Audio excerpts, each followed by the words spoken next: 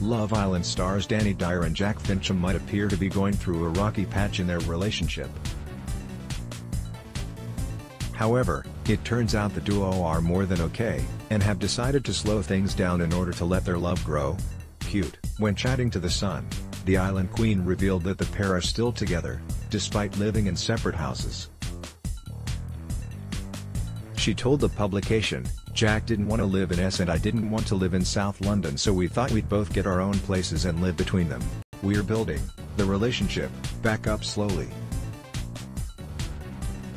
We both moved out of our areas and to Wapping together, where we had none of our home comforts." The star added, "It's nice to have my own company sometimes. I can watch what I want. When Jack's there, he puts all these bird programs on.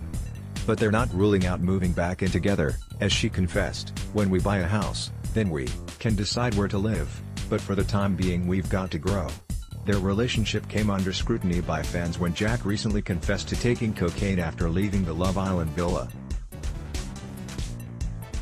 Since then it was claimed that Dani had moved out of Jack's flat after his candid cocaine confession. A source said, "To say she and her family are furious is an understatement. Her mom Jo is particularly mad and has told Dani she needs to take a break from him as he isn't good for the family brand or Dani's future."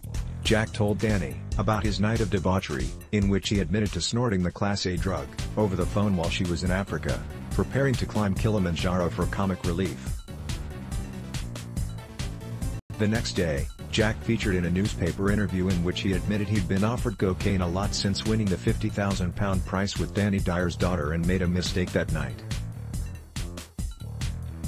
The insider continued, "Dani has agreed to see Jack to talk when she is back, but wants some space and her family have asked her to come back home.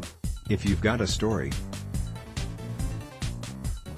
video or pictures, get in touch with the metro.co.uk entertainment team by emailing us celebtips@metro.co.uk, calling 020-3615-2145 or by visiting our Submit Stuff page. We'd love to hear from you."